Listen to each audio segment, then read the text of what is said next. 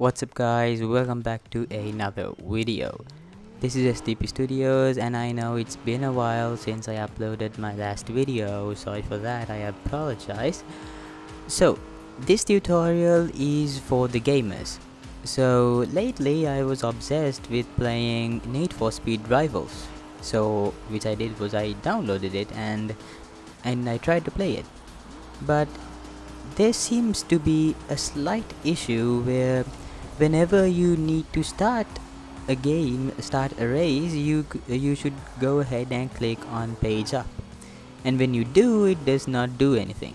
So a reasonable man will go and close the game thinking it could be a bug or a glitch, but this is not the issue. I did it, but it made me watch the whole intro again and it didn't work.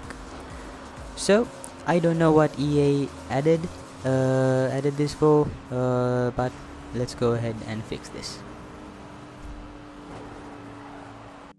So first off, you have to go into your Microsoft Store.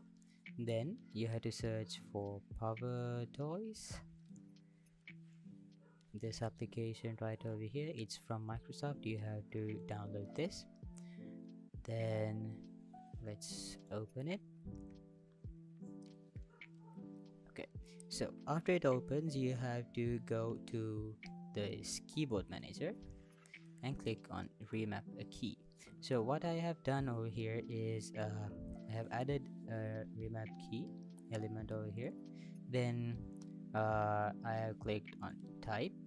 So you have to type the key, the physical key that you need to remap to. So this is going to be control, right?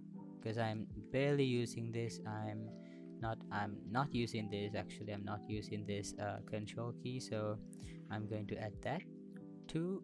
So what happens is that whenever you click this control right button, it would remap to a page up. So this is what you have to do. This is about it. So thank you for watching. See you guys in another video.